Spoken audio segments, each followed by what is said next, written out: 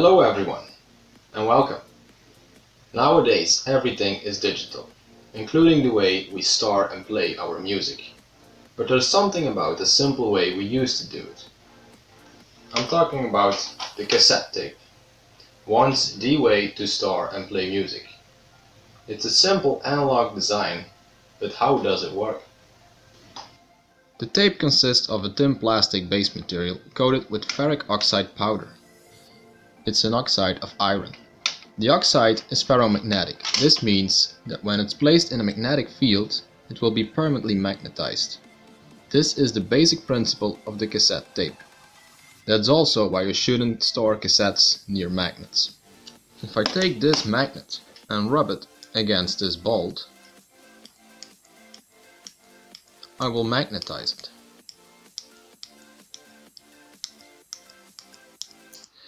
If I then take a compass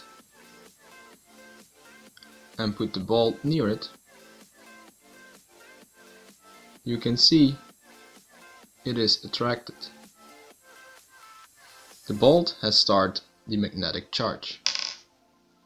The head is very simple in design. It's basically an iron core with a small gap at the bottom. A thin wire coil is wrapped around the core. When a current is forced through the coil, a magnetic field will be generated and the flux will jump across the gap. If the tape is moving below the head, the iron oxide will be magnetized at the signal that is provided to the coil.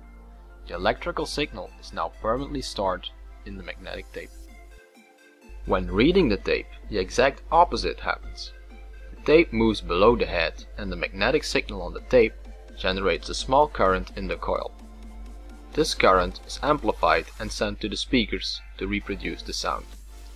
Here I have a coil with an iron core. At the ends of the coil I attach this LED.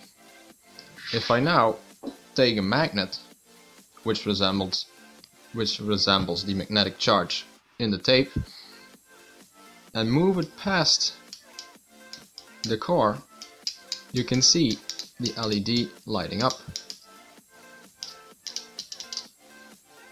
The magnetic charge is converted to an electrical signal. Let's take a look at the tape surface. The tape is divided into two parts, side A and side B. If the tape is done playing on one side, you can turn it around and play the other side. Each side has two channels, one for the left audio and the other for the right audio. Together they form the stereo band. These channels line up with the stereo head and the magnetic signal is converted to a small electrical signal. This is amplified and sent to the speakers. This, together with the right playing speed, is all it takes to play and record music on a simple analog way. Pretty simple, right? Have a nice day and thanks for watching.